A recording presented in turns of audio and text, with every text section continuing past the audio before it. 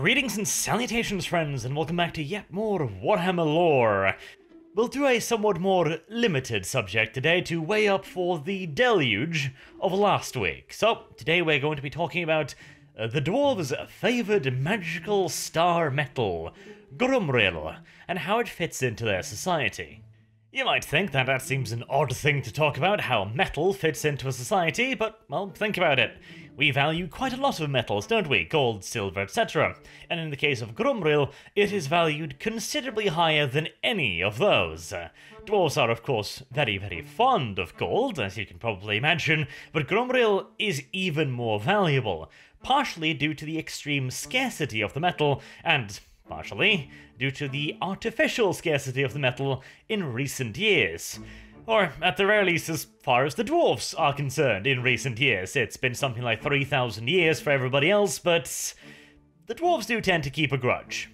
But we are getting ahead of ourselves. First, we need to talk about how Gromril got into the old world to begin with, because it is not a naturally occurring mineral, or, at the very least, not naturally occurring in the Warhammer world. Because you see, Gromril, like all good things, came falling out of the sky and created a very, very large hole where it landed. And I really do mean a very, very large hole. A rough estimate suggests that the impact crater, these days known commonly as the Blackwater, or Varndraz to the dwarfs, is close to 290 kilometers in diameter, which means that it would be almost twice the size of the asteroid impact on our own Earth that we think wiped out the dinosaurs. And for reference, that impact crater is estimated to be something along the lines of 20 kilometers deep. So yes, a very, very big hole. Luckily for the dwarves, they weren't really around when it landed, though there are suggestions that maybe, just maybe, some of the ancestor gods might have seen it happening. In which case, they had better be actual gods, or have been at one hell of a distance, because that's quite the impact. And it was so long ago that I'm not entirely sure it was an accidental impact either, since this would be all the way back when the Old Ones, the creators of the Lizardmen, first shaped the world. And considering the Lizardmen themselves are still around and alive, which an impact like this might have made problematic, it would seem fairly reasonable to assume that this impact happened long before any of the current races began inhabiting the Old World, perhaps even as a deliberate part of the Old Ones' plans to terraform the planet. But that, of course, is all nothing but good old-fashioned speculation. What we do know is that when the dwarves eventually discovered the massive crater that had been filled up with meltwater from the mountains, they dubbed it, as previously mentioned, Varndraz, which means Blackwater. At the time the dwarves found it, it was already inhabited by a wide variety of unfortunate creatures, some of which could be rather considerable in size. This made any expedition into the waters themselves, challenging, to put it mildly, and so the dwarves instead decided to do what they do best and dig their little holes around the water instead of trying to dive into it. And why would they do that, you ask? Because, of course, of Gromril. The meteor contained vast quantities of rare and valuable metals, Gromril being one of them, and it is the only known natural source of Gromril in the old world. This obvious rarity, combined with its very, very useful properties, meant that the dwarves quickly found it to be a very valuable metal indeed. For you see, Gromril is virtually unbreakable, in fact, literally unbreakable. The only thing that can even damage Gromril would be more Gromril. And considering the somewhat hostile nature of the old world even back then, and the dwarves' ever-ongoing quest to make sure that as much of said world as possible was a safe space for the bearded folk, you can imagine the value of a nigh unbreakable metal. Of course, the fact that it is essentially unbreakable also has some complications, namely, how the fuck do you actually work it into anything useful? Well, Luckily, the ancestor gods had the solution. Utilizing their mastery of the rune craft, they created forges that could be heated to unimaginable temperatures. And now that the star metal could be made pliable by heat, it could be worked. They invented rune anvils and hammers, along with protective wards to allow the dwarfs to work the metal without turning into dwarf roast. But of course, heating and working the metal was merely just the first steps. Gromril must be treated with consummate care and expertise, lest the precious metal grow brittle, or separate, or any number of mishaps occur, leading to the loss of the metal's valuable properties. For the metal of the gods is incredibly fickle. When worked with the proper rites, the proper runes, and with the correct material, said material often being retardedly rare and valuable in and of itself, Gromril can hold more magical runes than any other metal. It can be made nigh unbreakable, and yet sharp enough to cut stone like butter, and even carve through Gromril plate. But the process involved in making such artifacts are lengthy and numerous. It took Alaric the Mad over 100 years to create the 12 rune fangs gifted to the Empire. And while certainly working with swords would have probably been a new and unfamiliar process for the rune priest, explaining some of the time taken, it gives a decent idea of how long it would take to forge a true star metal blade. And even then, the rune fangs were created long after the dwarves fall from grace, and are naught but pale shadows of the weapons forged by the ancestor gods themselves. Luckily, Gromril doesn't necessarily need all of that just to be worked into an effective form, although it's never the easiest metal to work, to put it very mildly. It can, however, be fashioned into relatively simple, very relatively, suits of armor. They're still going to be far more effective than, well, quite literally anything else, seeing as it is virtually unbreakable, but it doesn't require the sheer ridiculousness of working runes into it. In that case, a simple suit of Gromril armor might only take a decade or so, rather than half a century, whilst an even simpler object, like for example a hammer or an axe, might only take a couple of years. And bear in mind, it isn't really a skill question whether or not they can be completed quickly. Of course, there is an element of familiarity and skill in producing the items, but it is the sheer amount of stuff that is required to produce these weapons and the various rituals required, many of which just simply take a very long time, often having to be carried out without interruption or pause for the runesmith in question. The blade, and the runesmith, might also need frequent periods of rest and contemplation, quite literally meditating upon the weapon in question, since no two Gromril weapons or suits of armor are really the same. There's always a level of individuality to all of these items due to how long it takes to make them, due to the various steps that might be required, due to the needs of the wearer, etc, etc, etc. These days, a simple suit of Gromril armor might only have a single rune of protection, meaning that it is a fairly, by dwarven standards, simplistic piece of armor. Of course, it would still be vastly superior to practically anything else, just due to the innate properties of Gromril, but again, it would pale in comparison to the suits used during the height of dwarven power, which were so ridiculous they could literally bounce ballista shots right off them, and the wearer wouldn't even notice the fact that something the size of a tree trunk just hammered into him. Of course, the knowledge on how to actually make armor like that has long since been lost, but nevertheless, Gromril remained an incredibly valuable mineral, partially because, again, virtually unbreakable, useful enough in and of itself, but also because it is almost a spiritual metal to the dwarves. They consider it to be so incredibly valuable, not just because it's such an amazing metal, but also because it has such a close connection to their history. And items made from Gromril could be considered the prized, almost holy possessions of a clan.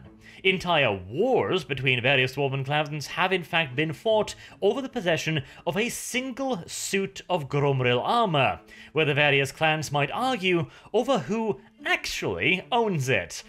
And considering that dwarves keep record backs thousands upon thousands of years, and all of the various laws, the grudges, etc., it can get quite intricate. And part of this, of course, is fueled by the current scarcity. As I mentioned, there is a bit of an artificial scarcity of Gromril armor. During the heights of dwarven power, Gromril was rare, but not super, mega, ultra duper rare. In fact, certain ridiculously wealthy dwarf holds might invest in seemingly pointless items made out of Gromril, like utensils or candelabras or stuff like that, and they did this literally purely so that they could bring the thing out during festivities and go, look at how much fucking money I wasted. I am stupid rich. These days, however, the supply of Gromril has more or less dried up. Back in the glory days, the Blackwater was protected by several dwarf strongholds: Zufbar, Skraklas Ungur, Kolas Ungur, and the greatest of them all, Karak Varn, which at one point was so mighty and so ridiculously wealthy due to their access to Gromril ore that it even rivaled the dwarf capital of Karaza Karak. During the Great Catastrophe, however, Karak Varn was hit particularly heavily, after which Skaven and goblins streamed into the stronghold and overran it. And that wasn't all.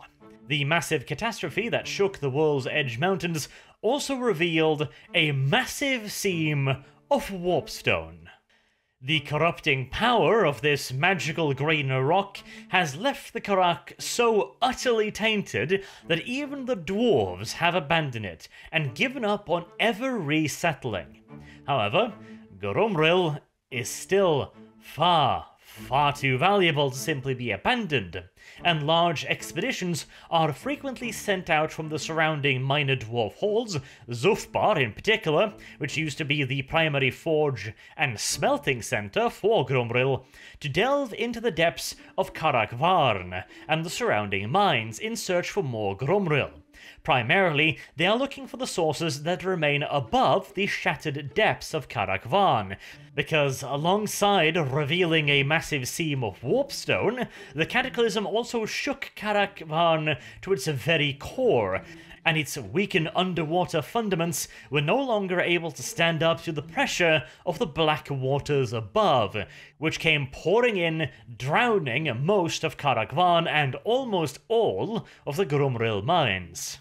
Sadly, however, the above-water mines and remaining seams have almost all been fully exhausted, to the point that the discovery of a relatively small seam outside of Karak Varn was a gargantuan breakthrough in 657 of the Imperial calendar, and brought astronomical amounts of wealth to Zufbar before the mine was discovered and subsequently destroyed by the Skaven, who have absolutely no interest in Gromril whatsoever because, well, they haven't the faintest clue how to work it, and nor do they care to learn. For the dwarves, however, reclaiming as much Gromril as possible is of paramount importance, and they are willing to do quite a lot of undwarfy things to try and get at it. Expeditions into the depths of Karak Varn is of course one, but, as mentioned, pickings down there are starting to become very scarce indeed, necessitating a wide array of innovative new approaches, which is rather remarkable in and of itself, as the Dwarven Guild of Engineers will actually allow innovation if it is specifically meant to go looking for Gromril in the Blackwater, including a wide array of submersibles, or death traps, let's be honest, and also diving equipment, which the previous dwarves didn't bother with, because, well, they could just mine the Gromril in Karak Varn. But the dwarves are starting to get desperate, and in all due honesty, if 10 dwarves end up feeding the various horrors that live in the water, but the 11th brings up a handful of Gromril, then that's a pretty good rate. Because before, during the height of dwarven power, Gromril was incredibly valuable. These days, it is far beyond valuable. In fact, Gromril armor and weaponry are never sold Technically speaking, they are only requested. A lord, or indeed the High King himself, may request a suit, or may request a hammer. A hammer made of Gromril is the customary gift as a show of faith and as a bond between a lord and his hammerer bodyguards. The actual fulfillment of such a request can take a while, shall we say, but that is really the only way in which you can get Gromril anymore. It needs to be custom made and custom ordered, and for an absolutely absurd price, of course. And Gromril, be it armor or weaponry, may never, ever be sold or ordered by anyone who is not a dwarf. It simply just does not happen. Though, they may be gifted a weapon or a suit of armor if they have done some truly vital and great service to the dwarf nations. We're talking something along the lines of Sigeman's participation at the Battle of the Blackfire Pass, for which he was rewarded with the 12 rune fangs.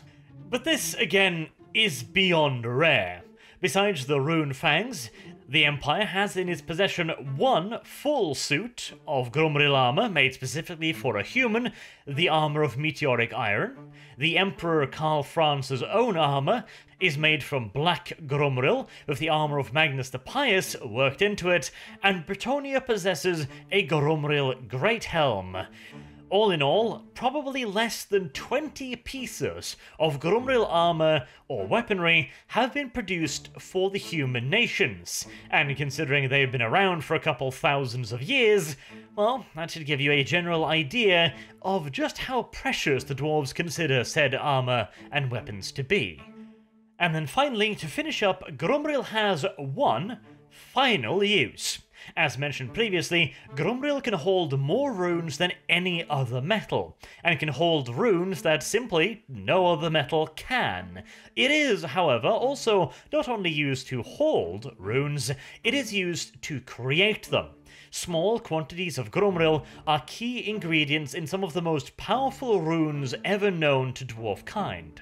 The most famous of which being the Master Rune of Gromril, which takes the already essentially unbreakable armor to entirely brand new heights, making it not only impervious to blunt force or cutting weapons, but also gives it the ability to simply just flat out cancel out physical force.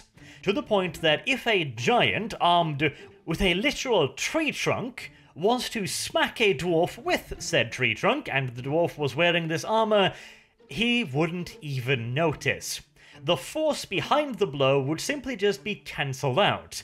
The tree trunk would likely simply shatter, and that would be it, leaving one very confused giant and one rather triumphant looking dwarf. As you can undoubtedly imagine, this is a remarkably overpowered little rune, but, well, even just basic level Gromril is already redonkulously rare, and 100% pure Gromril that can then be ground into dust and used for such a rune, that is an order of magnitude rarer. And now you know what Gromril armor is, why it's so goddamn special, and why it's so very, very valuable to the point where even gold seems to lose a bit of its luster when compared to it, even in the eyes of a dwarf. Until next time, I have been Arch. Thank you very much for watching, and I hope to see you all again soon. Have a good day.